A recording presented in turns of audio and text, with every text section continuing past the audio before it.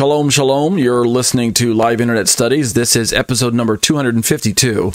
My name is Ariel, ben-Lyman, HaNaviy. Let's open with a quick word of prayer. Avinu Malkeinu, our Father, our King, thank you for this time that we can spend together, Lord. We can study your words. We can equip ourselves. We can avail ourselves of the power of the Holy Spirit. We can fellowship with one another, even though it's across the miles. And Lord, we believe that you are faithful and that you are revealing truths to us. You are giving us a voice. You are giving us the opportunity to share our witness with other people. And these are responsibilities that we take very seriously. So we continue to look to you. You are the one who wrote Scripture, and we know that you're the one who understands it the best. And even though we have differences of opinion, Lord, help us to remember that there are central goals of the Bible. There are central topics that we should all be grounded in and rooted in and firmly established in. And then there are other topics that there aren't as many details, and so there's a bit more nuance. There are differences of opinion. Lord, help us not to divide on these types of issues. Help us to just keep the which we say the foundational pillars in place, so that we can have a firm understanding of your truths. Help us to continue to reach out with messianic sympathy towards one another, forgiving one another, supporting one another, praying for one another, and building one another up in Yeshua. And these are the things that we're going to major on. And we'll be careful, Lord, to give you the praise and the glory, b'shem Yeshua. Amen. Thank you for joining me during these live internet studies. My name is Ariel, ben-Lyman, HaNaviy. These studies are broken up into two segments. If you've ever been to my website at www.tetzetorah.com, that's TETZETORAH.com, and you click on one of the links in the upper right corner on the homepage. One of them should say Live Internet Studies, something like that. When you begin to click around, you'll notice that there are two segments. There's the hour-long segment, which is entitled Eschatology, a Biblical Study of End-Time Events, where we are reading and studying and talking about topics related right now to the rapture. So if you're interested in rapture topics, join us for the first segment of the Live Internet Study. We're working our way really towards the book of Revelation. We're just taking it topic by topic. Like you can see on your screen right now, there's a little topical index, and we're in the part where it says topic 10, rapture views and overview. Then the second segment is 30 minutes long. It's apologetic in nature. It's really kind of a continuation of the older apologetic study that I did some time ago entitled Shema, exploring the Shema, discussions on the issues of Trinity, except this one is entitled A Trinitarian Response to Biblical Unitarianism. And in this study, the 30-minute study, we're looking at verses supplied by biblicalunitarian.com that, from their perspective, are definitively non-Trinitarian, although all of the verses are actually verses that Trinitarians have long historically held to be triadic, or verses that hint at or outright tell us about God and his triune nature. Father, Son, Holy Spirit, all three God, yet three persons. But Biblical Unitarian disagrees, and so we're comparing and contrasting their perspective on those passages with the Trinitarian, which is the position I hold. And currently we're in Isaiah chapter 9, verse 6. Okay, let's jump over to the rapture topic in eschatology. So we left off last week, again, we're in topic 10, rapture views, an overview, and we left off last week discussing the views of rapture. Of course, there are four kind of main views of rapture. I'm showing you a graphic on the screen right now with the charts that indicate the four main views. There's what's called the pre-tribulational rapture, pre-tribulation rapture, or pre-trib rapture. It goes by a few different names. I tend to just call it pre-trib. And this puts the rapture in relative proximity to what's called the 7-year tribulation. This puts the tribulation at the very beginning of this 7-year period that is identified as tribulation, or sometimes it's just called God's wrath. And By comparison, it puts the second coming at the far right side, the very end of the 7 years. We have another view that's popular today called mid-trib. And just like it sounds, it puts the tribulation right in the middle. And it cuts God's wrath in half, and it divides between what's known as tribulation in the first 3.5 years of the 7 years and God's wrath on the last half. It still has the second coming at the far right. Most of the charts do. I think every chart does, really. But it puts the rapture right in the middle of this 7-year slice. Then we've got a view that we've been kind of parked out on just for a few studies called post-trib rapture. Post-tribulationism has its rapture at the far right of the chart, nearly synonymous with the second coming. This particular view has a lot of kind of nuances to it from different people who hold to post-trib, people who've kind of rejected pre-trib and switched over. But kind of a central feature of this is that the rapture is simply at the farthest right, which means Christians endure the entire 7-year tribulation and wrath, if you want to call them both the same thing. Second coming is at the far right, like most charts, and that's one of the main features of post-trib. It's right in the name, post-trib rapture.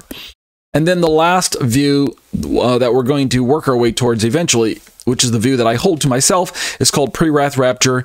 The name itself is fairly new. I'll admit that. It is, it's only been around for 50 or 60 or 70 years or so, as far as I can tell. The father of pre-wrath rapture being Marvin Rosenthal, if I'm correct, or it might be Robert Van Kampen. There's debate on which one of them came up with the name first, but those two are big names in the pre-wrath camps. And where's the rapture fall in this view? Well, we've still got the same 7-year slice, but now the rapture falls just a little farther to the closer to the end or farther to the right on any given chart. So it's not at the very left like a pre-trib. It's not in the middle like a mid-trib. It's not at the farthest right like a post-trib.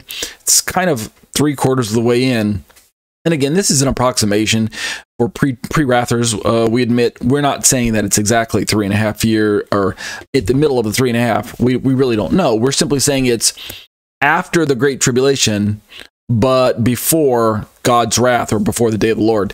So there are two events, which you might call bookends to God's wrath. Pre-wrath on the front end, second coming on the far end.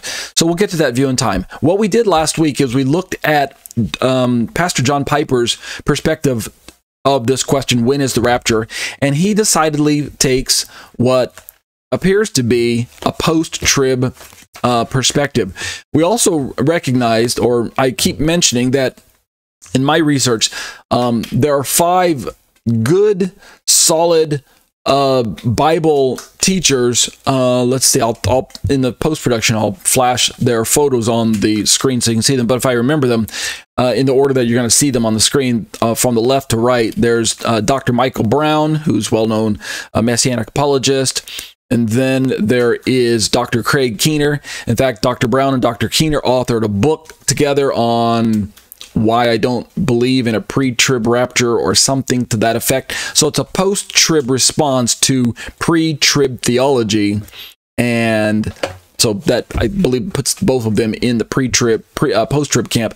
I'm quite certain Dr. Keener is. Now I'm drawing some doubts, but I'll go back and look that up either way. For now, I believe he is post-trib. Next to that, we have, or after that, I should say, we have Joel Richardson, who is a very well-known post-tribber, although, in all fairness, his post-trib theology is what he describes as a hybrid between post-trib and pre-wrath, which I'll show you the chart here in a moment why that matters. So Joel Richardson, he's the author of the Islamic Antichrist and When a Jew Rules the World, he's got a lot of good resources that I am very supportive of, that I'm fond of, and that I think are very, very solid.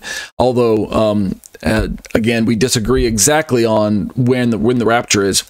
And then the fourth gentleman's photo that shows up in my post production is Professor Douglas Moo. And he's a very well-established, very solid Bible exegete, but holds to the post-trib. And then lastly, we've got John Piper here. So that puts 5. Well, if you remember from last week, and go back and listen to the notes if you're not sure, 2 defining passages that cause John Piper to believe that it's a post-trib are the passages in Paul's letters to the Thessalonians. And there, Paul talks about how that there are 2 events that take place at the second coming of Jesus, but the events that are described are decidedly Armageddon-type sounding language. And when we look at any of those charts, so let me go back here again, going backwards now. If you look at the pre-wrath chart, the second coming is at the far right, which conveniently is also where Armageddon is. I suppose I could pull give me one of the charts. Armageddon shows up near the farthest right of any one of these given charts. In other words, near the end of the 70th week. Either at the end or 30 days after the end. Just like Daniel talked about, there are 30 days that extend beyond the 70th week, and then another 45 days that extend beyond the 30 days, totaling 75 total days that extend beyond the 70th week of Daniel. So Armageddon is over there, and that's where John Piper says the language that Paul uses in the Thessalonian letters, the ones that we looked at last week. That's why he holds largely to a pre or a post-trib position. Going back up to that post-trib position again, Armageddon would be on the far right of this chart. Same thing here, and same thing here. So the rapture itself moves around the chart, but the second coming stays fixed, as does the Battle of Armageddon for just about every other person who studies Scripture. So John Piper also noticed that there is a Greek word used to describe our meeting Christ in the air. This time I do have this pulled up. Classic rapture discussions include a number of Greek terms that show up in our English Bibles to describe either the movement of Christ towards us as he begins to appear in the air and then move towards planet Earth to rapture us, or touch down on planet Earth, depending on whether you're talking about a rapture discussion or a second coming discussion. But when we're talking about the general movement of Yeshua coming to meet us, the classic word that shows up is the English word coming, but can also be translated as presence or arrival or advent, second coming of Christ, things like that. Parousia is Strong's number 3952, like you can see on my screen.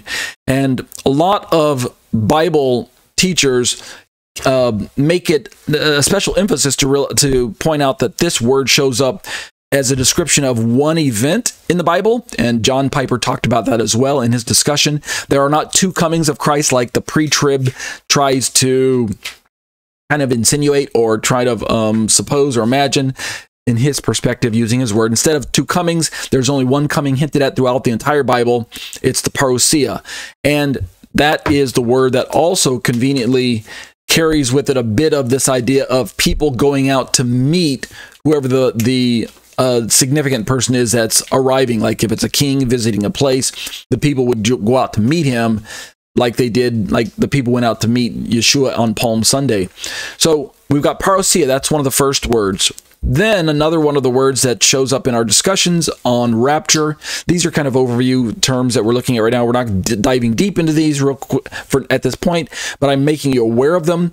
And when the time comes, I can grab them and pick on them and kind of slow down and drill down into them if we need to. But harpazo is actually the Greek word, Strong's number 726. That is the origin word to our English word catch up or seize or snatch away, but the Latin version is rapire or rapira or something to that effect, and that's where we get our English word rapture.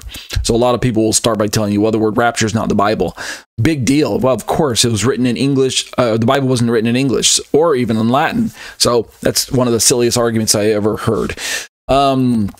In other words, it's nonsense to point out words that don't show up in the Bible or in certain places. Therefore, the Bible ostensibly can't be teaching those concepts because the corresponding English words don't show up. I'm laughing because it really is a laughable argument. It's used over and over in certain by people who think that it's advancing the argument in some way. The word Bible doesn't even show up in the Bible. Give me a break. Trinity doesn't show up in the Bible. People who try to say these types of arguments. Okay, so rapture doesn't show up in the Bible, but the word harpazo does, and we'll look at that in time. That is what? The snatching away, the seizing of someone and carrying them off for either a good or a bad reason. Episunago, from where we get our word synagogue, Strong's number 1996, is a word that shows up in Bible passages that talks about gathering us, where Yeshua says he'll send forth his angels, Matthew 24, around verse 31 or something around that. He'll send forth, or verse 30 and 31, he'll send forth his angels to gather his elect. This is the word that shows up when it talks about gathering. To collect, to gather, to assemble. Paul also uses a word that talks about gathering, and I believe it might be a different word that we'll see here in a moment. Paul talks about us meeting the Lord in the air in the Thessalonian passage. This is apantesis. Apantesis. And this word has been translated, Strong's number 529, has been translated as meeting or to meet. And this is the word that shows up only, I think, 2 or 3 times. Let me double check. Yeah, there we go. It shows up 3 times in the Bible. And it shows up once in Matthew, once in Acts, and then the Thessalonian passage, the famous, we'll meet the Lord in the air, that Paul uses. And what John Piper highlighted for us last week is that this Greek word apantesis is a technical term. It's used everywhere in the Bible, those 3 times. It's always used about people going out to meet someone important. Rather than that person having to come all the way to them, the people go out to meet this person. And this is kind of similar to the other one, parousia word, where this idea that Yeshua's presence is being felt. He's about to arrive where he needs to be, but then we go up to meet him in the air. This is the word that's used in those verses. There's another word that shows up that's similar to, let me move these around because I want these two to be next to each other. The episunago word, where it's the gather together. Paul has a word, I believe this is in Paul's writings. Let me scroll down and look at the references real quick, and then I'll tell you. So there's one in Matthew, Luke, Romans, Corinthians. There's some Pauline usage, Corinthians, Thessalonians. Paul uses this word in 1 Thessalonians 1:10. Which is the word, the reference that I was talking about. He talks about that Yeshua is the one that rescues us or delivers us or draws us to himself. So it's similar in some ways to gathering and collecting us to gather together. It's also similar to the harpazo word. But what's nice about this word is it also has this very strong nuance of rescuing from danger. In other words, it definitely implies movement out of the sphere of danger rather than protection from within. There's another Greek word we'll look at for that. But this word itself has drawing to oneself, ruomai. And ruomai is Strong's number 4506. Paul uses it to comfort the Thessalonian believers and to affirm to them that Jesus is the one who rescues us from danger, from wrath, from destruction. And the eschatological implication being that not just rescuing us from the wrath of God itself, but also rescuing us. He has the ability to rescue us even from persecution if he wants to. But more often than not, as John Piper pointed out, God leaves us in place when it comes to persecution and just uses it as a vehicle to help us to build our endurance and trust and faith in God rather than taking us out of danger. But when the time comes, God has the ability to actually move us out of the way where the danger is. And this is one of those times I believe that Paul is using this word in that way. contextually in the Thessalonian verse there. Three more real quick, and then we'll jump into the study. These are kind of the technical notes that people need to kind of appreciate the study, that the location that the study is going. Strong's number 5, number 25, apantesis, which we already looked at, is the act of meeting. So this is us moving up into the air to meet the Lord in the air. This is the word that's used in many of those passages. And so shall we meet the Lord in the air. Paul uses it in his Thessalonian passage that we just looked at. Strong's number 5083, tereo. This word shows up in Revelation 3:10. It's a famous word that's coupled with the Greek word ek. So we have some combination of tereo, ek, the guarding from out of, or out from guarding, if you kind of trying to translate them kind of woodenly, guarding from within or guarding from without.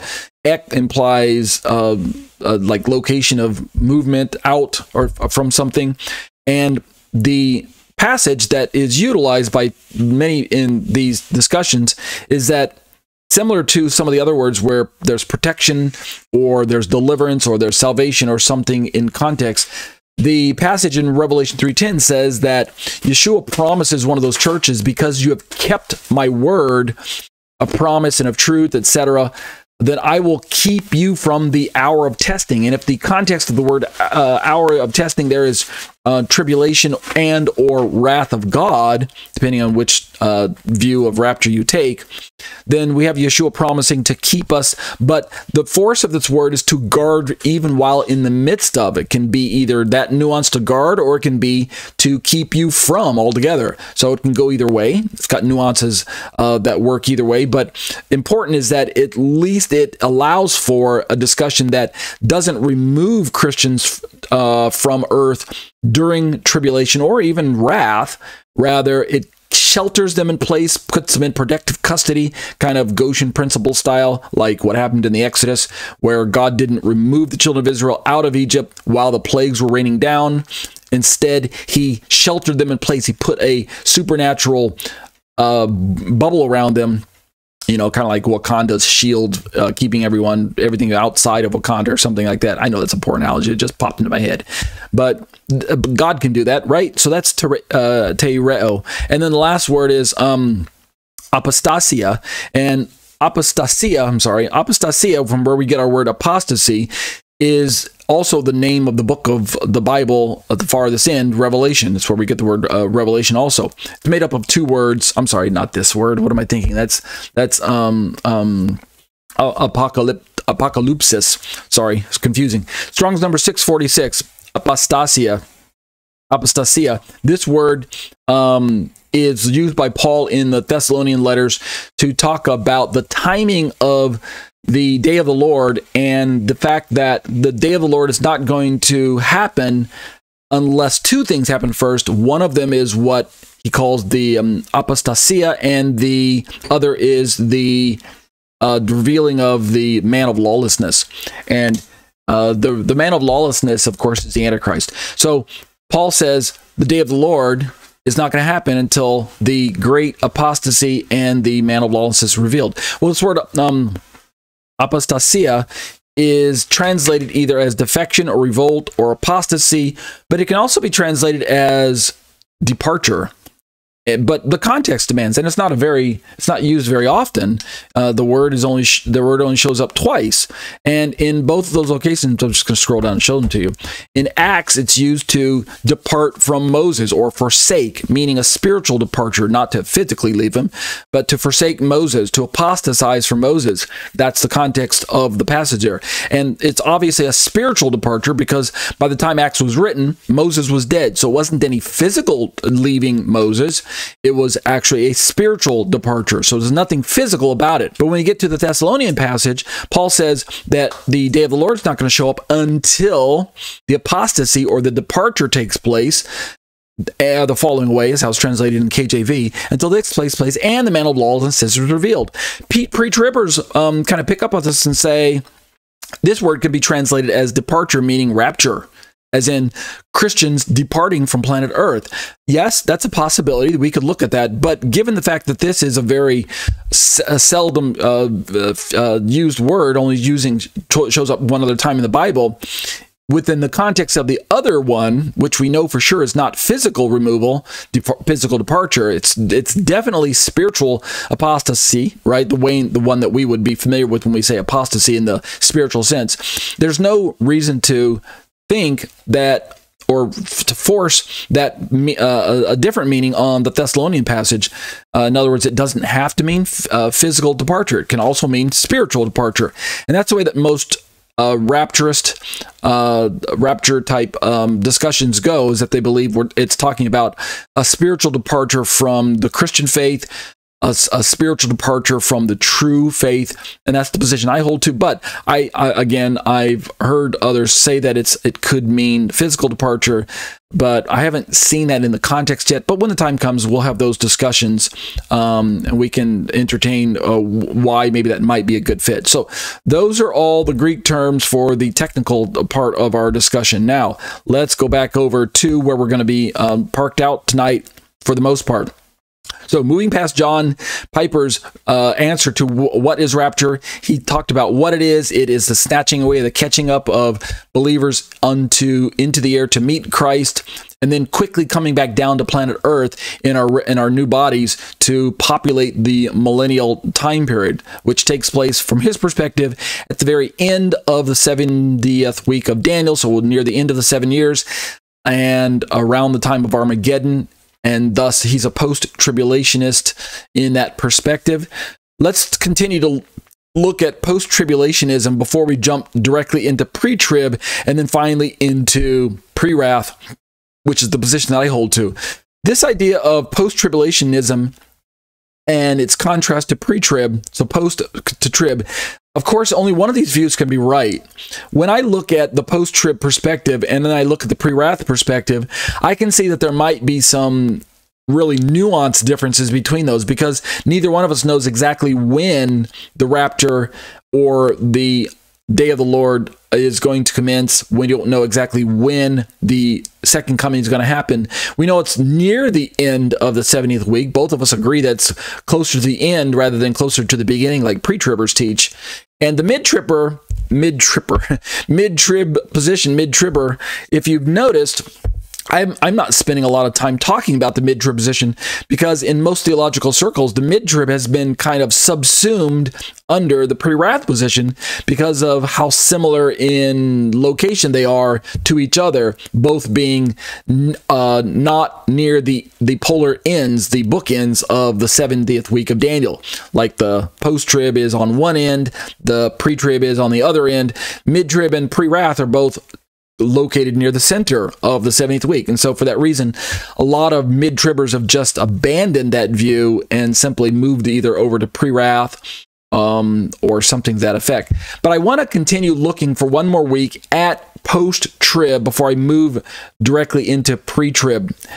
And the reason I'm looking at post-trib tonight is because of its strong contrast against pre-trib. But this time I want to look at it through the lens of one of the most famous pre-tribbers, whose name is, let's see, where is it here? President and professor of systematic, well, give me a second, I'm going to change the view of the page. It's Walvoord, Dr., let me see if I can blow up his picture, and you can see who I'm talking about. This gentleman right here, John F. Walvoord, he's a longtime president of Dallas Theological Seminary, and he was, as this page is talking, he's one of the most prominent evangelical scholars of his generation. He's considered perhaps the world's foremost interpreter of Bible prophecy, so eschatology, and he's best known for his best-selling works on Bible prophecy. And he is a pre-tribulationist, right? He believes in pre-tribulational rapture. I disagree with pre-trib rapture, but I highly respect his research into this field. And so we're going to borrow his notes as been reproduced on Bible.org's website and resource for us. And I'm going to read through it fairly nonstop. He talks about the rapture and the day of the Lord in 1 Thessalonians 5. And the reason I'm bringing this passage into the discussion, I want you to kind of perk your ears up for this part. He's going to take the pre-trib position, and thus he's going to try to show you why the post-trib doesn't work. And so that's one of the reasons why I'm putting this up here. It's because we just got through learning about the post-trib position from John Piper. And so if you only listen to one session, you might think, wow, that's it, post-trib, that makes sense. But now we're going to look at why, from a pre-tribber, why post-trib doesn't work, right? And then next week, we'll begin to look at pre-trib, and we'll dig more deeply into it so we can define it before we eventually turn into pre-wrath and show you why I think pre-trib doesn't work, right? Again, I'm a pre-wrather, so I'm saying that the other positions have weaknesses.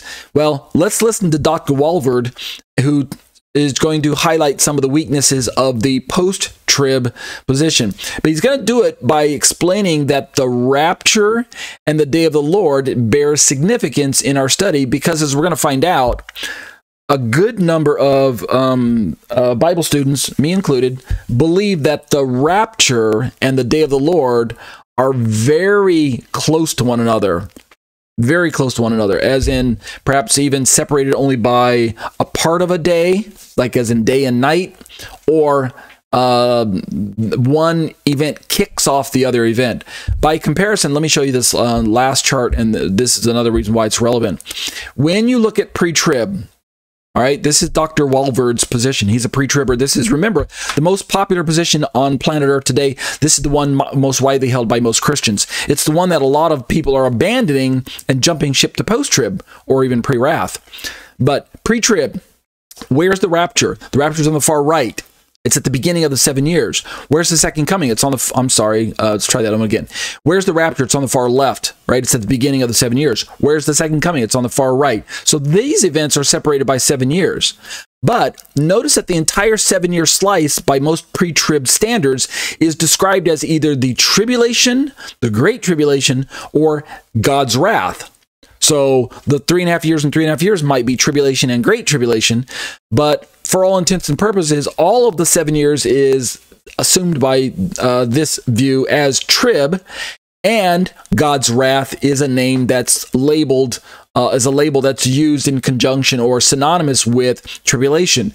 And thus, when the Bible tells us that we're not destined to wrath, like 1 Thessalonians 5:9, a very famous passage, God hath not destined us to wrath, but to obtain salvation, something to that effect, I'm paraphrasing. Well, pre-tribbers jump on that and say, well, since we're not destined to wrath, God has not appointed us to wrath, that means we must be taken out of the way prior to wrath, and if the entire 7-year tribulation equals wrath, well, then we must exit the scene at the very beginning. But germane to our study that we're going to be looking at is that the rapture takes place and then wrath or tribulation begins, meaning the events are right next to each other.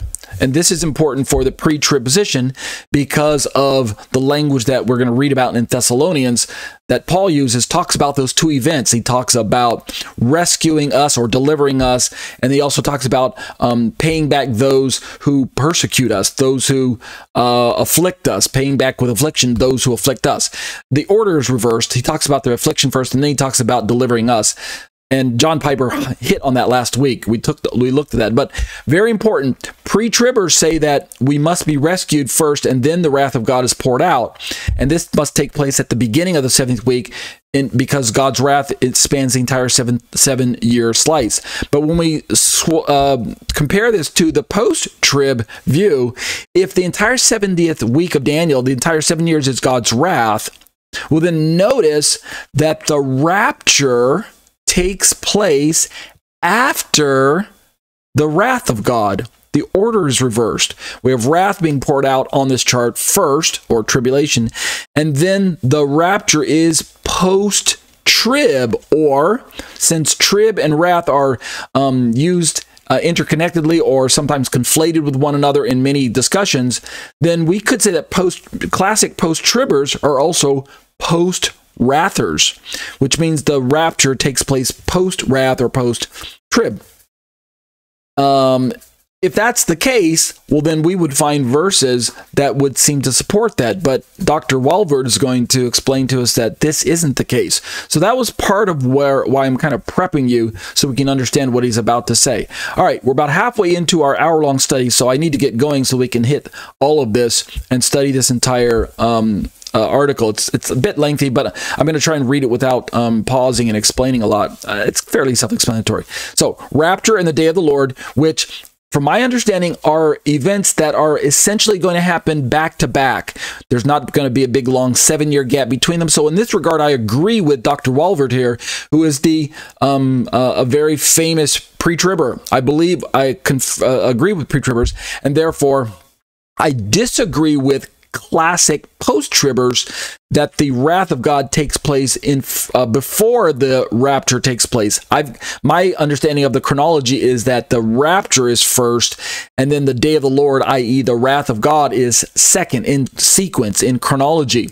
By the way, in all fairness, Joel Richardson, who's one of those 5 gentlemen that I keep flashing on the screen, he is a post-tribber, but he departs from classic post-tribulationism in this regard. He does not believe that the wrath of God is poured out first and then the rapture takes place. He believes that the entire 7 years is more kind of a tribulation period, and then near the very end, the rapture rapidly takes place. We go up real quick, we meet the Lord in the air, we come back down real quick, and then the wrath is poured out in rapid succession. And so he still places chronologically rapture in front of wrath, but the wrath is drastically shortened. There's not a lot of time for the wrath to be poured out. The trumpets and the bowl judgments that we read about in Revelation, starting in chapter 8, moving through about chapter 15, that would encompass the trumpets and the bowls. But from his perspective, he calls it a hybrid of the post-trib and the pre-wrath. So he retains the chronology that I do, but he puts most of it at the far right near the Armageddon / second coming, like classic post-tribbers do. Okay, so let's read about Dr. Walvoord's rejection of post-tribulationism as seen through the topic of the rapture and the day of the Lord in 1 Thessalonians 5. And I'm doing this because we just got through studying Dr. John, I don't know if he's a doctor or not, but Pastor John Piper's perspective on the rapture and the day of the Lord in 1 Thessalonians 5. And according to John Piper, because of the language that shows up there, this is definitive proof that this must take place near the end of the 70th week. In other words, it's Armageddon language. Is that the case? Let's read. Okay, so we've got Dr. Walvoord's credentials here, President and Professor of Systematic Theology, Dallas Theological Seminary. Okay, at least I think that might be it. Or he's a former one, and the guy who wrote this is the current one. Okay, and this is again at Bible.org, and it originally showed up in another Bibliotheca Sacra, a kind of a publishing series that's available for Christians to read through. Okay, let's just read through like this, and again, I'll try to read largely without stopping because it's self-explanatory. These are Dr. Walvoord's notes as been reproduced. There's a few typos in here when I read through it last time, so I'll try to get past those. And also, again, Dr. Walvoord is a pre-tribber, and he's going to argue for pre-trib. He is rejecting the post-trib, and he's trying to highlight the weaknesses of the post-trib. The relationship of 1 Thessalonians 5 to the rapture has been debated by both pre-tribulationists and post-tribulationists with an amazing variety of opinions. The problem centers in the definition of the day of the Lord and its relationship to the rapture. Because there are differences of interpretation among both pre-tribulationists and post-tribulationists, generalizations are inevitable. The center of the problem is, first of all, the question of what the day of the Lord means. A second question is why the day of the Lord is introduced immediately after discussion of the rapture in the Thessalonian passages. So just let me back up. If you read 1 Thessalonians chapter 4, and then turn right around and keep reading 1 Thessalonians chapter 5, one right after the other, remembering that Paul didn't actually write chapter breaks between in his original letter, then contextually, the rapture is spoken of in 1 Thessalonians 4, right? We will meet the Lord in the air, etc., etc. Rapture slash resurrection. Remember, those two events are synonymous. Rapture and resurrection are basically the same thing. The only difference between the two words are rapture would be the movement, the upward movement of the living saints at the time when Jesus comes back, versus resurrection would be the movement of the dead saints up to meet the Lord in the air. Of course, they go first. They precede those who are alive. So resurrection actually does take place chronologically first, and then immediately on the heels of that, in other words, probably on the same day, right at the same moment, in the twinkling of an eye, so you wouldn't even see the movement.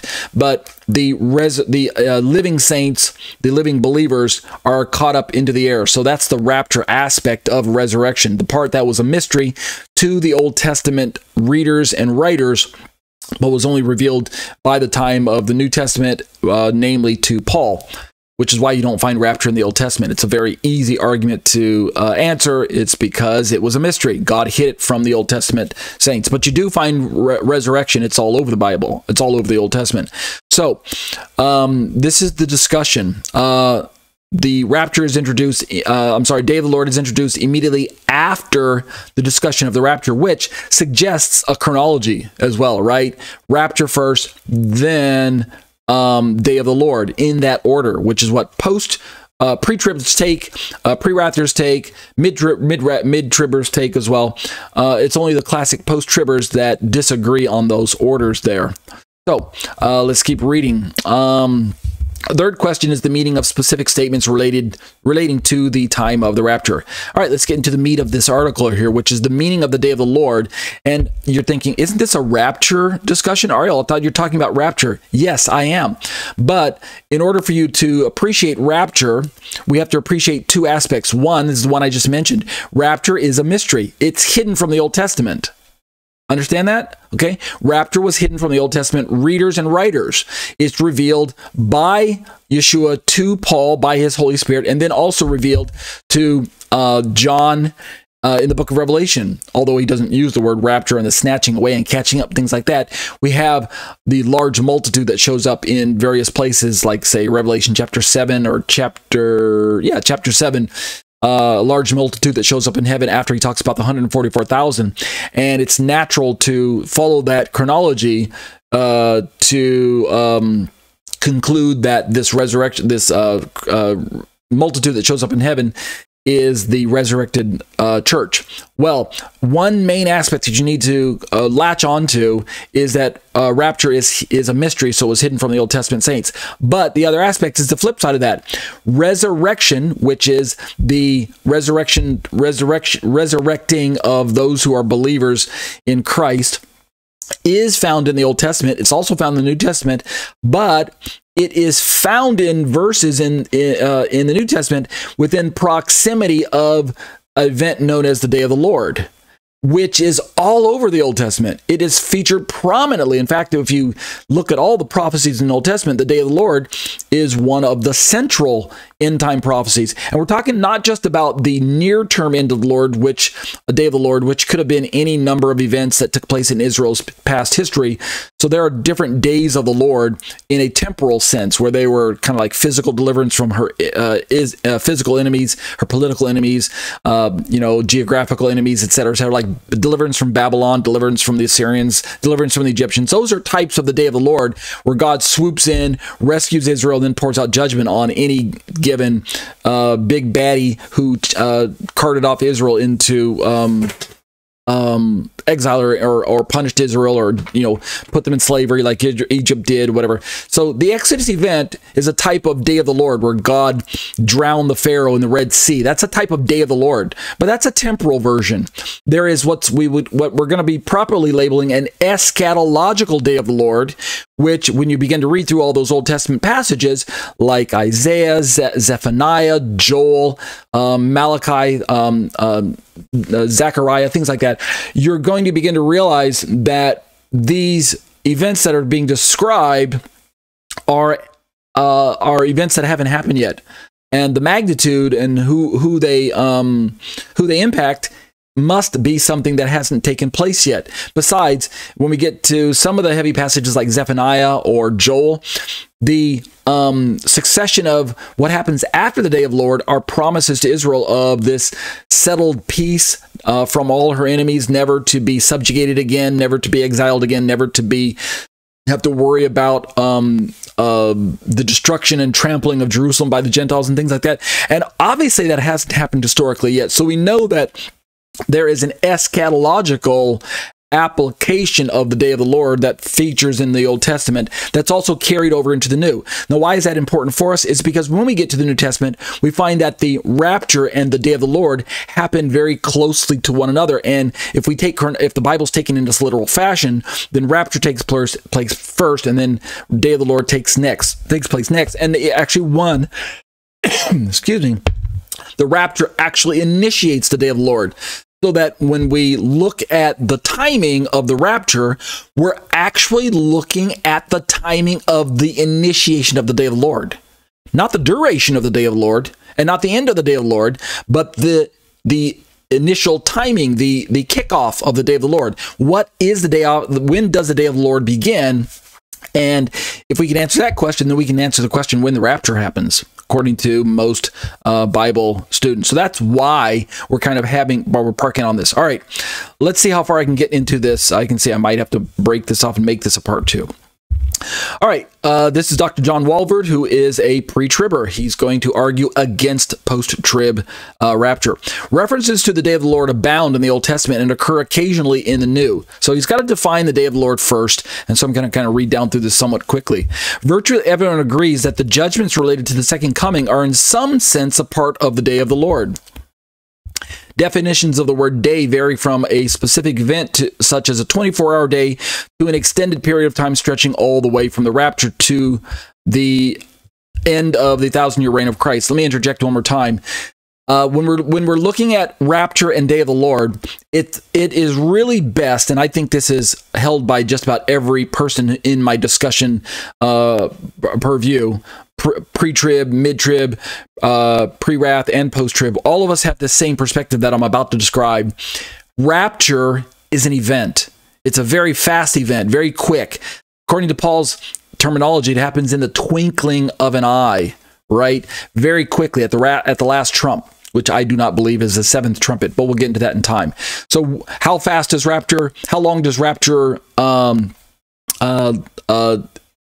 long is it? What's the duration of it? The span of time? It's in the twinkling of an eye. So it's quick. It's an event. So we're going to use that word event. By comparison, the day of the Lord is not an event. It is something that plays out over the course of time, at least as short as maybe 24 hours, like if we want to take the word day there in its literal 24-hour sense. So it is a 24-hour day. So it's not an event. It is it's another word that we'll see here in a moment, but let's not use the word event for day of the Lord. Let's use something else, not an event. It could be as short as 24 hours, but all of us believe that it's probably longer than 24 hours. It's probably at least a few months. By reckoning of Revelation chapter, 15 or 16, looking at it's Revelation chapter 9, the 5th trumpet judgment is said to have a duration of at least 5 months. So, if that's taken literal, then the day of the Lord is at least 5 months long, but it could be longer. So it's not an event. It is something longer than an event. So that's what we're getting at. Okay, let's keep reading. Generally speaking, Walvoord says, pre-tribulationists have identified the day of the Lord as the millennial kingdom, including the judgments that introduced the kingdom. This view was popularized by the 1917 edition of the Scoville Reference Bible. In this interpretation, for all practical purposes, the day of the Lord begins at the end or after the Great Tribulation. Okay, let's keep reading. Pre-tribulationists who see the day of the Lord beginning at the end of the tribulation have difficulty harmonizing this with the pre-tribulational rapture. Post-tribulationists point out that 1 Thessalonians 5, referring to the day of the Lord, immediately follows chapter 4, which reveals the rapture. Again, I highlighted that as well, and it's worth noting. You've got to take notice of that. As chapter 5 is dealing with the beginning of the day of the Lord, the implication is that the rapture and the beginning of the day of the Lord occur at the same time. I also highlighted that. Capitalizing on the confusion among pre-tribulationists in defining the day of the Lord, Alexander Rees spends a chapter of his classic work on post-tribulationism, making the most of this particular argument. And then he gives us a little more detail about that. Rees holds that the use of the expression "the day" indicates that the end-time events all occur in rapid succession, including the translation of the church and the various judgments of the saints and the wicked. This is similar to what Joel Richardson talks about when he's describing his hybrid pre-wrath / post-trib perspective. Rees identifies the day of the Lord in 1 Thessalonians 5 with other references to the day as found in 1 Corinthians 3:13 and Romans 13:11 through 12. Rees also likewise so identifies the expressions in that day, 2 Thessalonians 1, 2 Timothy 1 and 4, chapter 4, the day of Christ, Philippians 1:10, and chapter 1:6, 1:10, and 2:16. The day of the Lord Jesus Christ in 1 Corinthians 7 through 8, 2 Corinthians 1:14, and the day of the Lord 1 Corinthians 5:4 to 5, and 2 Thessalonians 2:1 to 3. According to Rees, all refer to the same time and the same event. Let's keep reading. Rees and other post-tribulationists, as their argument unfolds, lump together all references to the day, ignoring the context, arguing in a circle, assuming that post-tribulationism is true. As is frequently the case with difficult points of exegesis, it is of utmost importance that the context of each passage be considered before terms can be equated with similar wording elsewhere. Rees pays little attention to the variety of contextual backgrounds. So we have John Walvoord strongly disagreeing with Rees on the timing and the definitions of these events: day of the Lord, day of Christ, day of God, etc., etc. I myself, by the way, I believe that they all are the same. Day of the Lord, day of Christ, day of God. I believe, and that day, I believe they all are referring to the same time frame. So we're not talking about an event known as the rapture, but we are talking about the time frame known as the day of the Lord.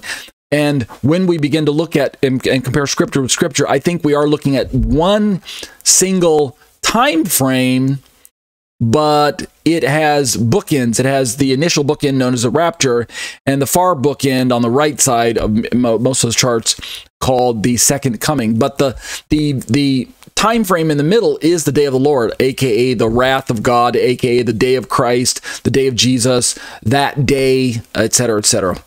Let's keep going. The central problem, however, Walvoord says, is that this kind of explanation assumes that the day is a simple and uncomplicated reference to a point in time, whereas in fact the total view of Scripture indicates something quite different. And the Persians, I'm not sure why why I think this is a typo here. And the Persians again gives graphic detail to the characteristics of the day of the Lord. It is described as, quote, a destruction from the Almighty.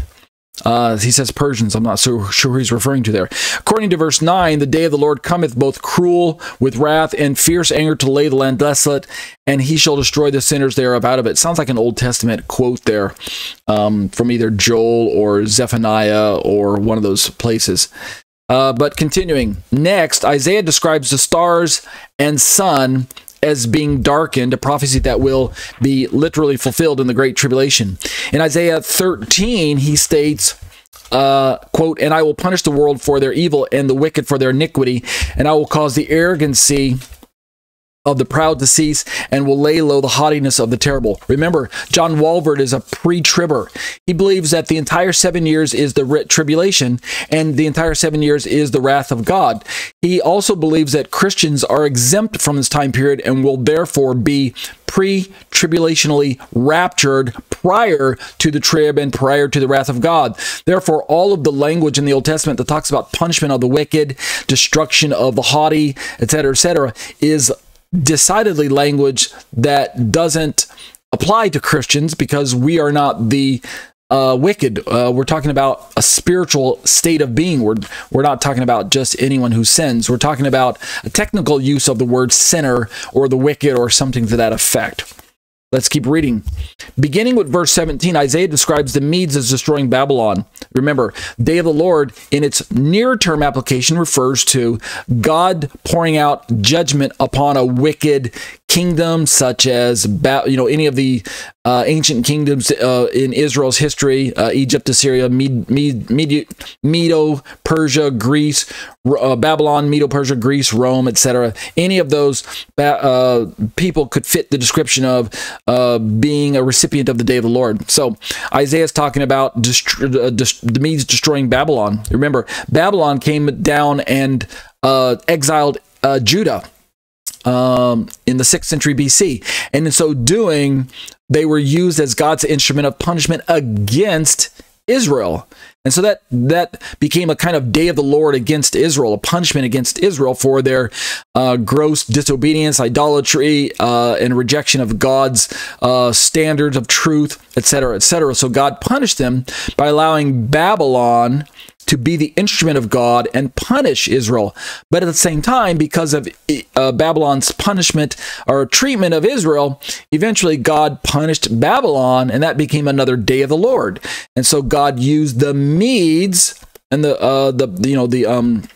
Medes and the Persians to come down, swoop over, and subjugate the Babylonians, in other words, to overtake them. Thus, Daniel chapter 2's statue that Nebuchadnezzar's dream portrayed, where the head of gold was Babylon, but the breast of silver, the chest of silver was the Medes and the Persians, right? They took over Babylon. So Isaiah's describing this in his book here.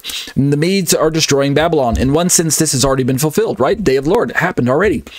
In another sense, Walvoord reminds us, this will not have a complete fulfillment until the time of the Great Tribulation. So that's what we call the eschatological Day of the Lord fulfillment there. It is this mingled picture of judgment, regardless of when it occurs, that characterizes the Day of the Lord. Any period of extensive divine judgment in the Old Testament is therefore, quote unquote, a Day of the Lord. He continues, all of them will be eclipsed, however, with the final judgment that culminates in the Great Tribulation and the battle of the great day of God Almighty at the second coming of Christ. So he's talking about Armageddon. Let's keep reading. The other references cited contain similar material. Isaiah 34 seems to indicate that judgments will fall on the world in the events leading up to the second coming. We're talking about Day of the Lord definition, by the way. Probably the most graphic picture is found in the book of Joel, most of which is dedicated to describing the Day of the Lord. Included is the famous prophecy of the outpouring of the Spirit, quoted in Acts chapter 2, which occurred on the day of Pentecost, but will have its complete fulfillment in the days prior to the second coming of Christ. The judgments of God poured out on the earth, as well as disturbances in heaven, are graphically described by Joel. There will be great signs in the heaven, Joel 2:30 and 31, described in more detail in the book of Revelation. And we have a quote here from the book of Revelation. And I will show wonders in the heaven and the earth, blood and fire and pillars of smoke. The sun shall be turned into darkness and the moon into blood before the great and terrible day of the Lord come. And I believe that's Revelation chapter 6, if I'm correct, at the opening of the 6th seal. Walvoord continues, what is meant here is not that the day of the Lord will begin after these wonders in heaven, but that it will come to its climax when the judgment is actually executed. I'm not sure I understand what he's trying to say there, but if I understood it in the way that I read it, then I kind of disagree with him there, where he's saying that the day of the Lord is going to happen after. Yes, I think I definitely disagree. He believes that the day of the Lord begins at the beginning of the 70th week of Daniel. In other words, the day of the Lord and the wrath of God are synonymous terms, and it begins right after the rapture of the church. So therefore, it begins at the beginning of the 7-year tribulation, and therefore the signs of the sun, moon, stars, and earthquake, etc., the what we call cosmic disturbances, those don't take place until sometime inside of the 70th week by most people's standards. And so he's saying that those signs don't take place chronologically before the day of the Lord commences. I disagree with him, by the way. I believe that those signs are to be taken chronologically as an indicator that the day of the Lord is about to commence. If we were to go back and read Revelation chapter 6, when we get to the 6th seal about the cosmic disturbances there, it is only then that the book of Revelation talks about that the peoples of the earth hide themselves in the rocks and tell the mountains to fall on them because the day of the Lord's wrath and the wrath of the Lamb is about to commence. And so I do take it chronologically. So I disagree with Walvoord here. I'm not a pre-tribber. Let's keep reading Walvoord. The book of Zephaniah adds another aspect to the day of the Lord. After revealing in some detail the judgments to occur at that time, the prophet describes the blessings that will follow. In Zephaniah 3, the prophet writes, quote, "Sing, O daughter of Zion, shout, O Israel, be glad and rejoice with all the heart. O daughter of Jerusalem, the Lord hath taken away thy judgments." Notice the language in Zephaniah describes the glorious restoration of Israel to the place where she enjoys favor from God and blessing from God, but it takes place only after the day of the Lord judgments have been poured out, not just on wicked humanity, but also the refinement that the day of the Lord is going to represent when it comes to Israel, unsaved Israel's perspective. 2/3 of Israel is prophesied to be killed or judged and killed in the day of the Lord events. And it's only 1/3 that's going to come out of that intense judgment and refinement to meet their Lord. Of course, we're talking about the salvation of Israel that Paul talks about in Romans chapter 11, where all Israel will be saved, right around verse 25, if I remember. So Zephaniah is going to prophesy about this event, right? Speaking of God, he hath cast out thine enemy, the king, which would have been Antichrist, the king of Israel, even the Lord is in the midst of thee, which of course is Yeshua. Thou shalt not see evil anymore. Right? That hasn't happened yet. So clearly this is future. This is an eschatological prophecy that describes the day of the Lord events in proximity to ushering in eternal righteousness within Israel's remnant, the survivors that made it through that time period and will survive to meet their Messiah, Yeshua. They've got their hearts softened and grace has been poured out to them, right? Zechariah chapter 14. And they will not see evil anymore. Well, again, this hasn't happened yet because even right now, if you turn on the news, there's evil in Israel, right? Israel still has her enemies all around her, and there's evil every day happening in the Middle East. But one day, all of that will cease. The prophecy continues, "In that day it shall be said to Jerusalem, fear thou not, and to Zion, let not thine hands be slack." Again, these events haven't happened yet. "The Lord thy God in the midst of thee is mighty. He will save. He will rejoice over thee with joy. He will rest in his love. He will joy over thee with singing." Again, these events take place in a partial fulfillment whenever God rescues Israel from her enemies, like when he rescued Israel from the Babylonians and brought her back into her land, restored the temple, and restored their freedoms. But it was only temporary because the temple ended up getting destroyed again by the Romans, and the people went into exile once again, and they stayed in exile for almost 2,000 years until 1948 when they were able to return to their land. And now Israel became a state in 1967, and thus we have a modern state of Israel today. But guess what? She's still surrounded by enemies, and guess what? The temple is still under the control of foreign powers, right? Gentile armies, namely the Muslim authorities. So Israel isn't completely restored yet. So these words that we're reading about here in Zephaniah haven't had their complete, total fulfillment yet. So let's keep reading. How far can we get? The significant truth revealed here is that the day of the Lord, which first inflicts terrible judgments, ends with an extended period of blessing on Israel, which will be fulfilled in the millennial kingdom. I agree with that 100%.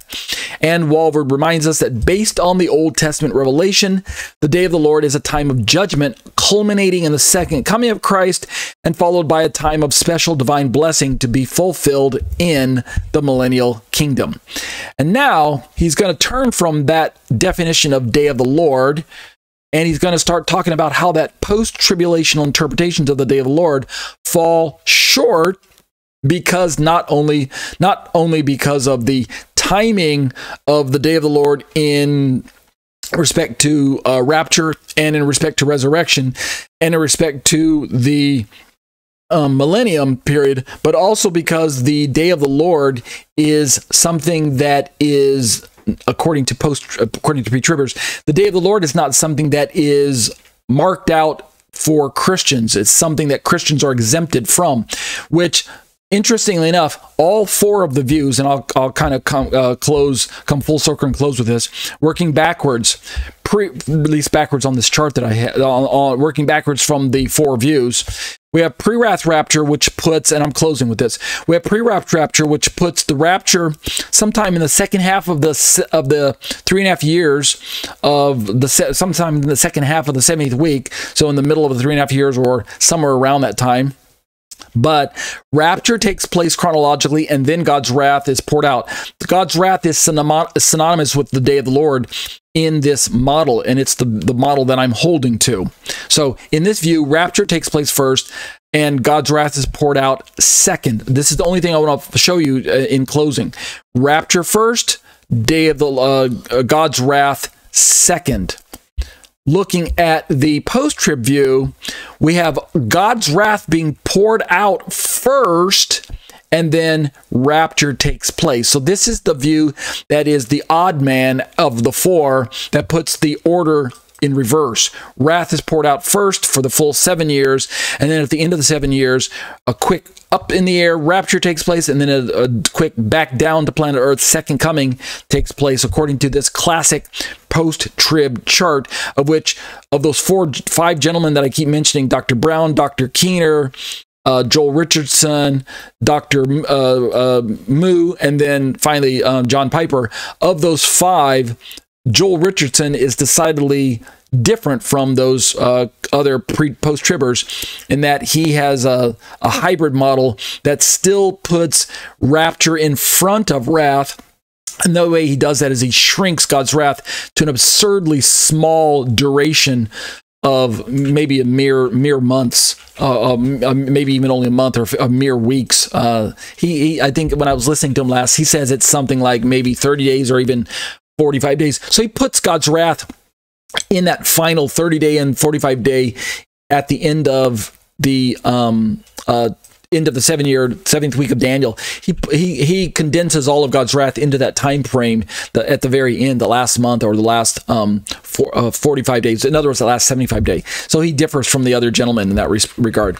And moving along, looking at the mid-trib, God's wrath is shrunk down to half its size from the other charts, from the post-trib and the pre-trib. So it's half the size. It only covers 3.5 years. But in this chart, we still have rapture happening first and wrath happening second. So rapture first, wrath second. Notice the chronological sequence of the events. Rapture first, wrath second. Although, again, I think the mid-trib has better legs to stand on than the pre-trib, but I still hold to the pre-wrath. And then lastly, the view that Dr. Walvoord, whom we're borrowing his notes from, he holds to, which is the classic pre-trib perspective, which is the most popular in Christian circles today, is that rapture happens at the beginning of the 7 years, and then the entire 7 years takes up the tribulation / wrath of God. But notice the sequence of those two events. Again, comparison, rapture first, wrath second. So those are the sequence of events. So it's only the post-tribbers that swap those two around and put God's wrath first and then the rapture happening afterwards. All right, so having said that, I'm going to stop our study tonight, and we'll pick this up next week, starting right here with post-tribulational interpretation of the day of the Lord for a look at this event through the lens of a prominent pre-tribber. But that'll do it for Eschatology, a biblical study of end-time events.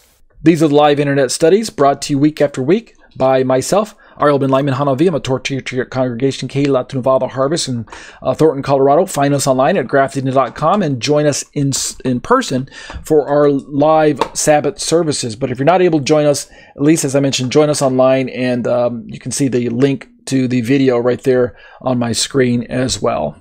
These live internet studies are a part of my own Torah teaching ministry, which parks itself on the web at tetzetorah.com. That's TETZETORAH.com. I'd love to have you join me at my own home personal website there and browse around and take a look through all the commentaries that you see on my screen right now as well.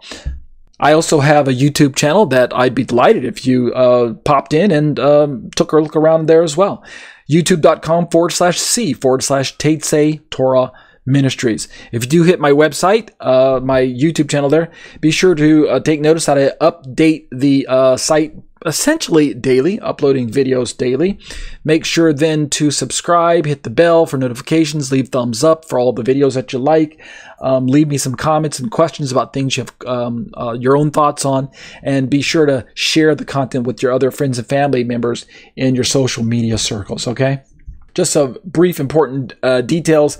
If you'd like to join us for our live studies, be sure to get access to Skype somehow. If you're on my website right now, during the live study and you click on that blue Skype link, it'll actually open up Skype in your browser and you can just join us right there.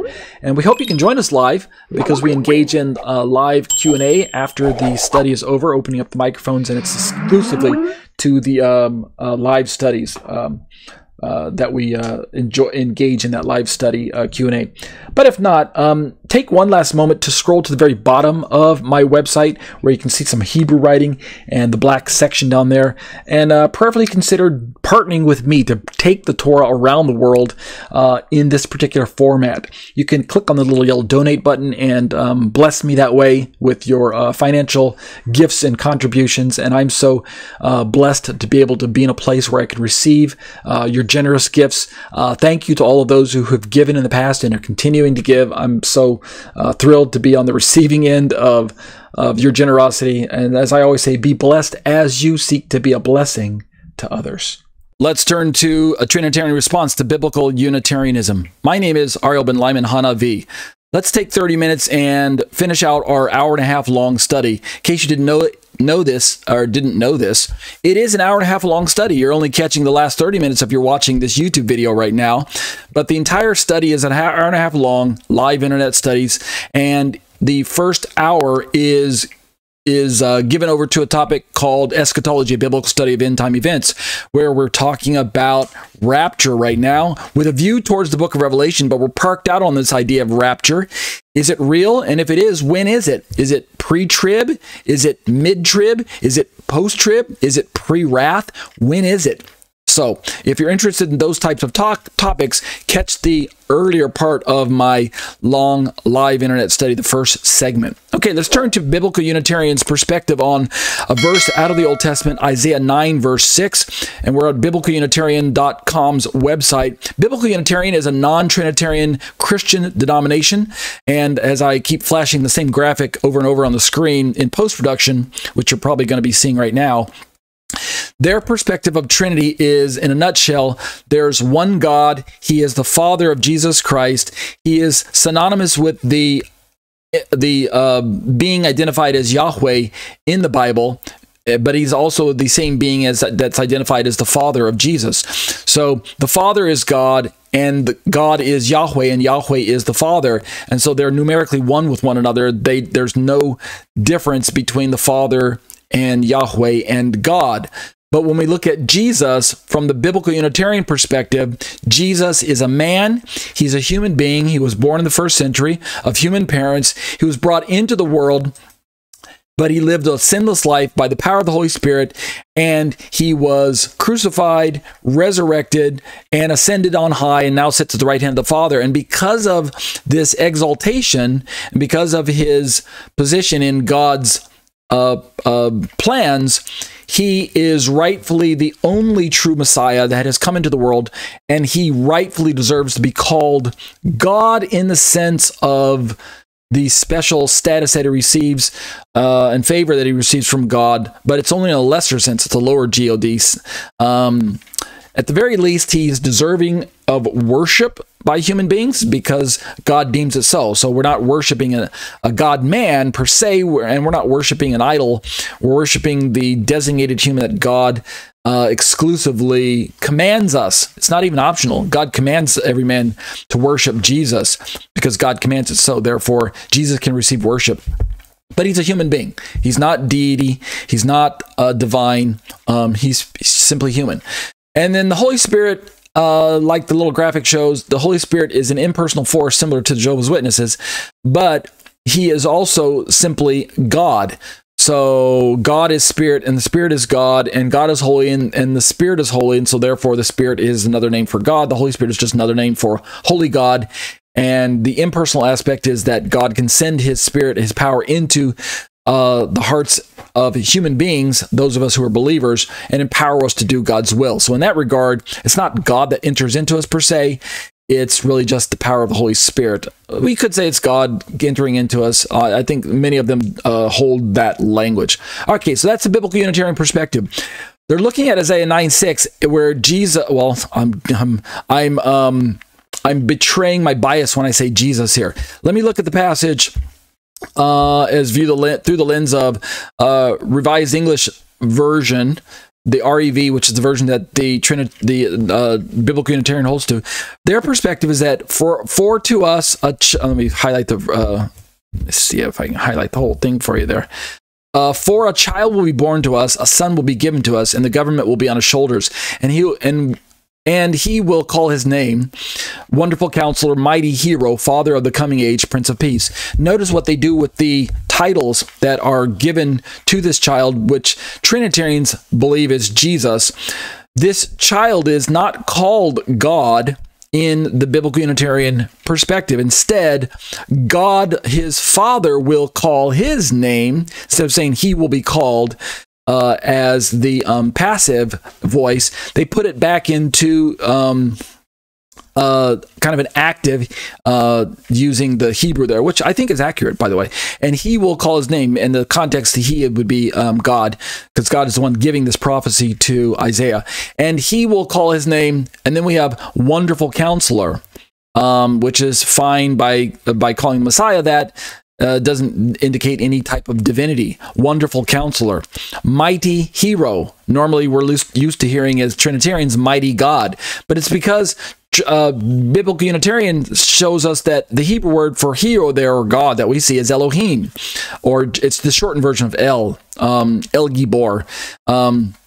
And this El is shortened form of Elohim, which is a word by context can mean either a divine God, it can mean an angelic being, it can mean a human judge or a magistrate, a hero like Moses was a Elohim to Pharaoh. He was a mighty hero to the Israelites, etc., etc. So that's why they opt for mighty hero. Father of the coming age, Aviad is the Hebrew, the father of the coming age. The ad there, part of Avi is our father or father of, and then ad there is translated as ages or eternity or something like that. The biblical Unitarian translates this Hebrew word ad as coming, or as actually just as age, and then they insert the word coming in a context to indicate that Jesus is the father of the messianic age because of his death on the cross, the salvation that he offers to all believers. That makes him the father of the messianic age properly, in the sense that it's through the blood of Jesus that the messianic age will be established. And the theology there is rock solid. I believe that is true. Jesus is the father of the coming age. No question about that. But what they do is they remove the father of eternity, because that smacks of divinity, right? When it says father of eternity, we don't like, non-Trinitarians don't like describing Jesus in terms of eternity past. They're fine with giving him the eternity future aspect, because that's true. He's going to live forever. So, but when it says father of eternity, it sounds like he's someone who's divine. And then the last one, Prince of Peace, has no dispute between Trinitarians and non-Trinitarians. Sar HaShalom, which is the original Hebrew, is for both of those. So we looked at different translations in time. And I suppose I should move that over there. We looked at different translations, but here's the original Hebrew, and I'm sorry, the original English and Hebrew as it shows up in the non-Unitarian version. So this is the NASB. Isaiah 9:6, for a child will be born to us, a son will be given to us, and the government will rest on his shoulders.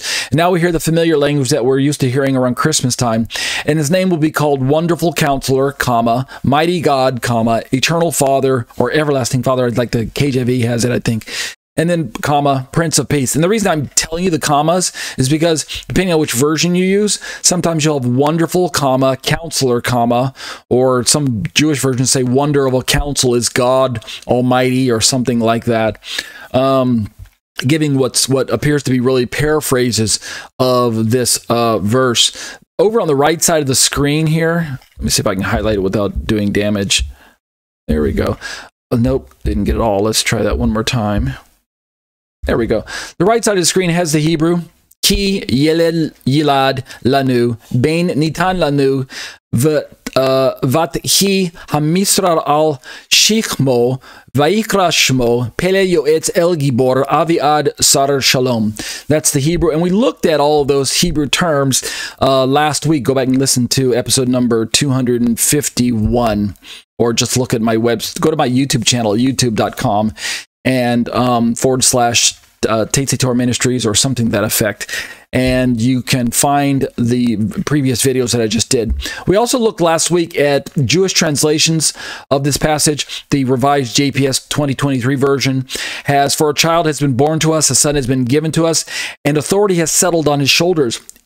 He has been named the mighty God is planning grace, the eternal Father, a peaceable ruler." So that's a paraphrase. Obviously, it doesn't take the words literally. But what they did do in previous translations, if you look on the right side of your screen, if I scroll down and show you the previous JPS, like the 1985 version, or even the older 1917 version, which is just below it, all they did was, from the 1985 version, is they rewrote the 2023 version. The mighty God is planning grace, the eternal Father, peaceable ruler. But when they originally published the 1917 version, oops, didn't want to do that. Give me a second, go backwards. When they originally published the 1917 version, let me do that again. They simply had, like that. "For a child is born unto us, a son is given unto us, and the government is upon his shoulder, and his name is called," and then they don't even tell you what the name is. They just transliterate the Hebrew. They transliterate the Hebrew. Pele joetz el gibor abiad sar shalom, which is basically, again, transliterated Hebrew. That's all they do. All right, let's turn now to looking at a little bit of the Greek. I'm not going to read all of the Greek, but it's going to be a relevance for some of our commentaries here in a moment, because when we look at the Greek, we also find some paraphrasing going on in interpretation. This is the website of John Barrich. He personally translates the Septuagint, which is probably like Brenton's Septuagint, I think. Not Brenton's, I'm sorry. The Alexandrinus Septuagint on the left side of your screen there, and the Vaticanus translation on the right, which is usually longer.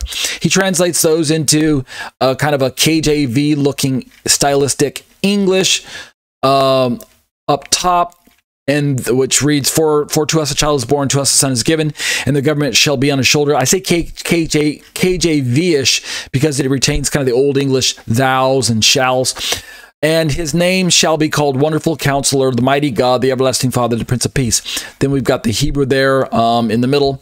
And then we've got this Greek from John Barrich. I'm sorry, I keep saying John Barrich. It's not his Greek. It's the ancient manuscripts. The website here belongs to John Barrich, and the translation of the English above is John Barrich, and the translation below here is also John's. Verse 6 from John's translation, John Barrich, he says, "Because a child was born for us, a son also given to us, whose sovereignty was on his shoulder, and his name is called a messenger of a great plan, for I will bring peace on the leaders, peace and health to him."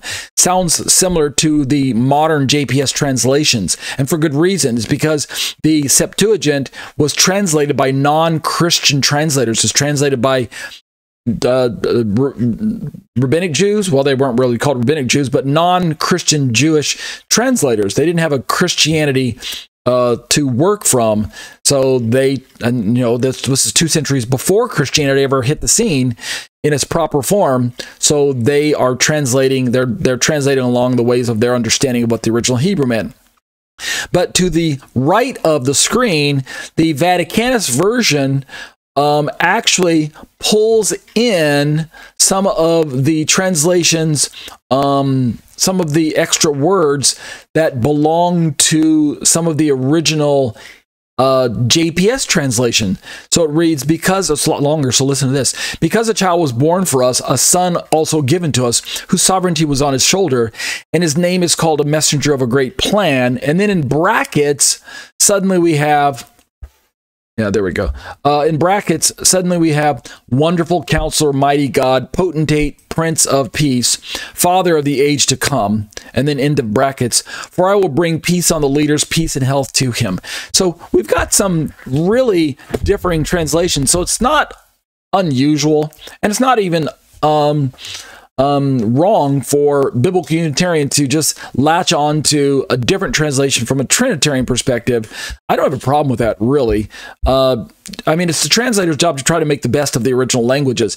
What is the most important is really context. And as I demonstrated last week, or maybe the week prior when we first started looking at this, and when I read the entire kind of Isaiah 9, 1 through 9 in context, this child and the promise that God gives to him, and in fact, I'll just tip my hand and show you. When we get to verse 7 of this same prophecy, Isaiah says that of this child, of the increase of his government and peace, there shall be no end on the throne of David and on his kingdom, to order it and to establish it with judgment and with justice from henceforth ever, even forever. The zeal of Yahweh of armies will perform this. So we end up with this very heavy language being attributed to this child of the scope of the reign of his kingdom. It's forever. It's established on the throne of David, and it will be established by Yahweh, by his Father, henceforth, even forever. So if the Bible means anything in its natural language, then we would have to agree that this child's throne is one that is a kingdom that's without end eventually. And this accords with other places of the Davidic promises of the Messianic king that would sit on his throne one day, even given to David. David realized that he wasn't going to live forever, but David was given promises that his dynasty would go on into eternity through the reign of his descendant, namely the Lord that would sit at the right hand of David's Lord. Right, remember Psalm 110, the Lord said unto my Lord, sit at my right hand until I make thine enemies a footstool for your feet.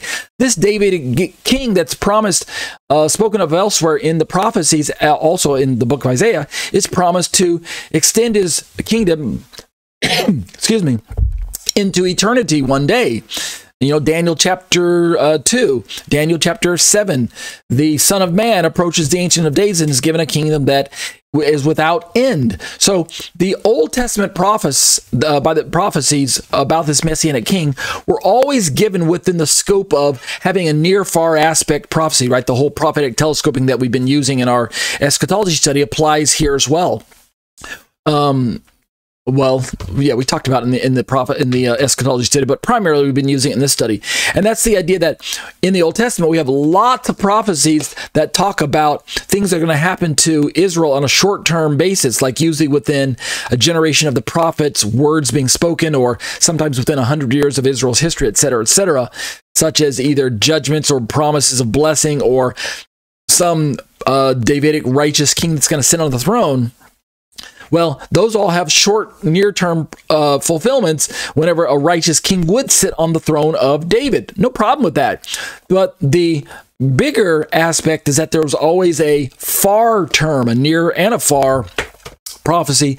And the far prophecy is the one where it talked about language of the magnitude and scope that has never actually been realized, even down to this day.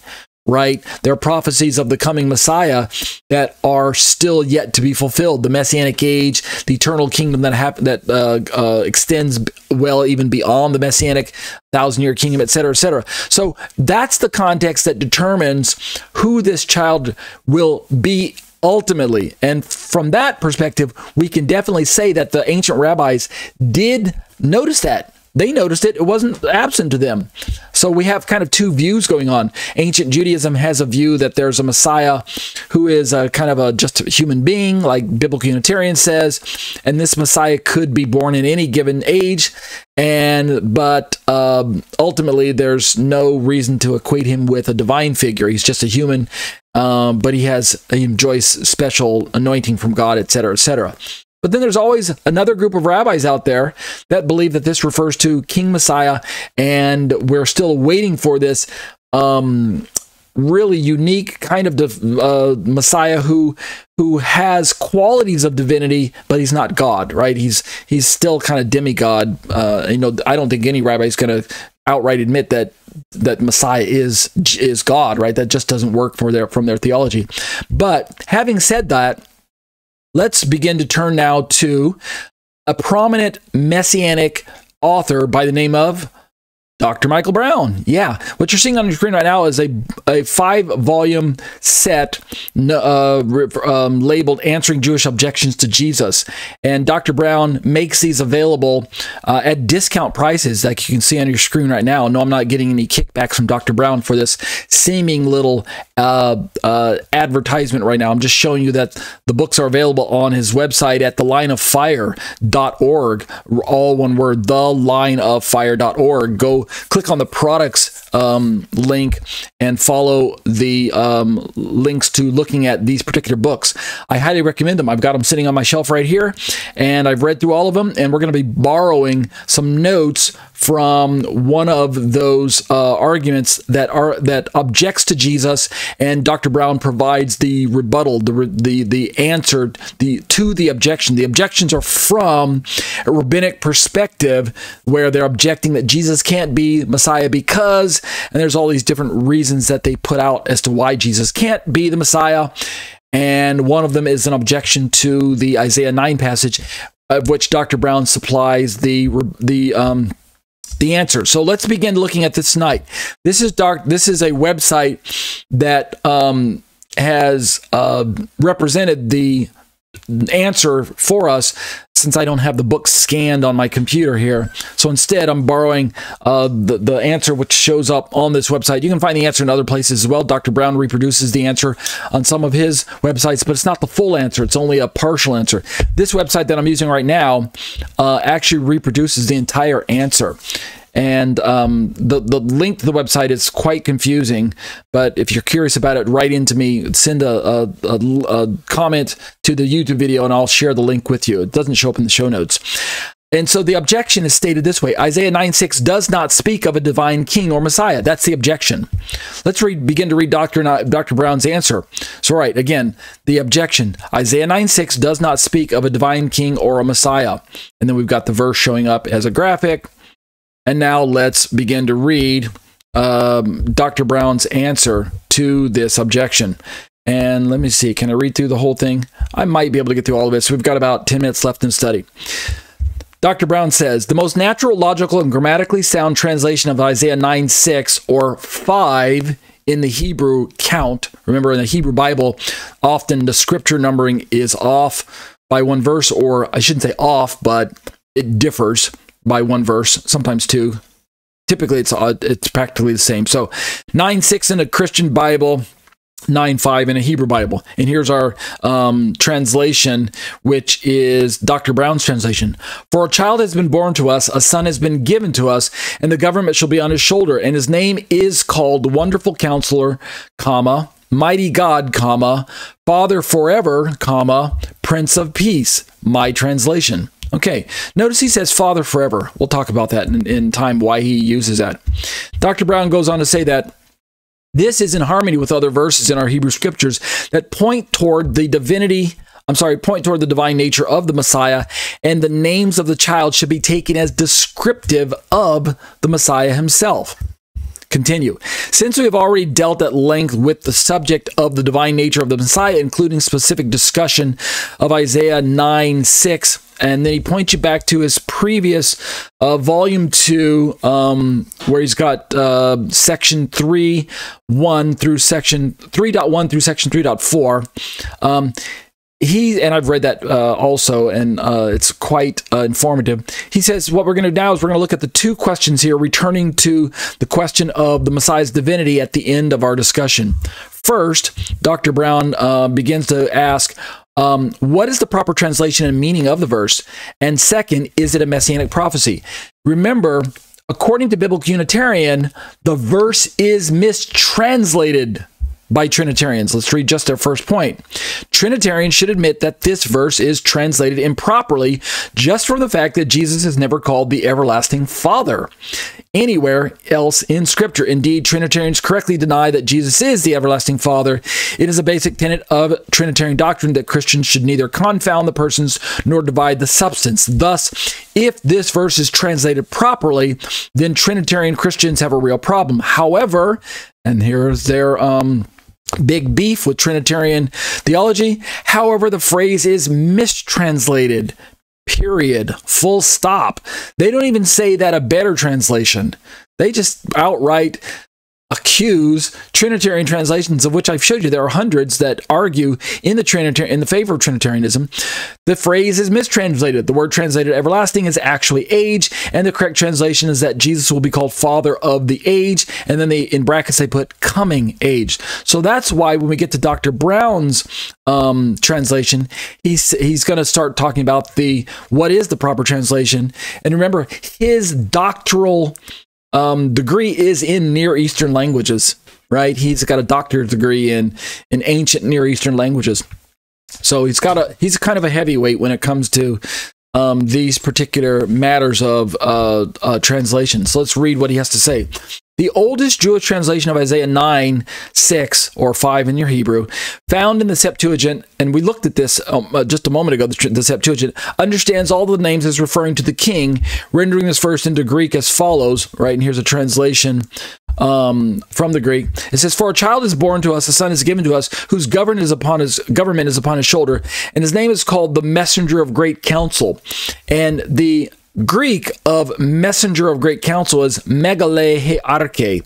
And then it continues by saying, "For I will bring peace upon the princes and health to him." I didn't show you that original Greek, but for those of you who like to see it, it is, let me see it here. Let's see. Megale arche. What did it say? "His name shall be called Wonderful Counselor, the Mighty God." Let me find it here for you. Megales Bules Angelos, Father of the Ages. Hai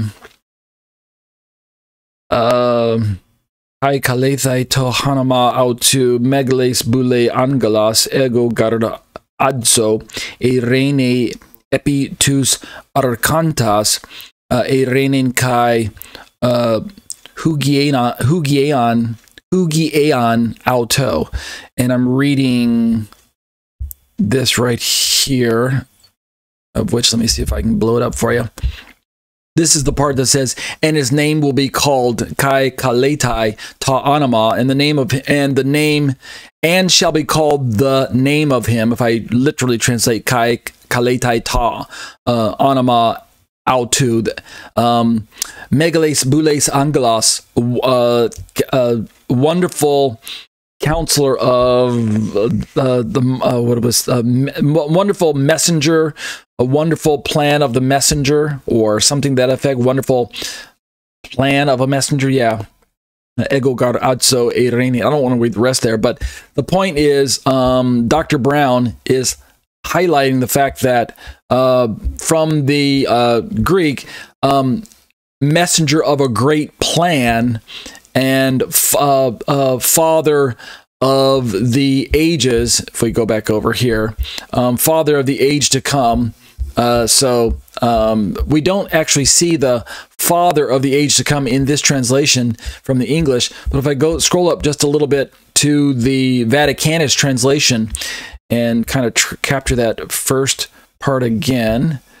Let me see if I can shrink this a little bit and go like that. So basically, all of this part, where it's a lot longer than the, shrink a little bit more, a little smaller than the Alexandrinus one on the left. This Vaticanus version, kai ka leitai ta anima autu, and shall be called the name of him, and his name shall be called Megales Bules Angelos. And then we have Zaumas tas Sumbulas. And so this is where we start getting some extra wonderful counselor, Theos Iskuras, God here, or God of the strong, or strong God, and some extra language. Let me see if there's the part that Dr. Brown highlights. I'm not seeing exactly this. It's almost like Dr. Brown is combining a bit of the Greek with the Hebrew when he says megale hearche, messenger of a great council. I didn't see the hearche, but I did see the megale, or yeah, I saw it in both versions. Megales is right there, which is kind of big or great. Mega is where we get our English word from this Greek word, like mega, Megatron in the Transformers, or mega hit, or mega anything, right? So megales is that Greek word right there. So I mean, that shows up right here as well. And his name will be called Megales, plan of the, which, let me show you the English real quick. Messenger of a great plan. Messenger of a great plan. Messenger is angelos, where we get our English word angel. It's right there. Boules is plan right there.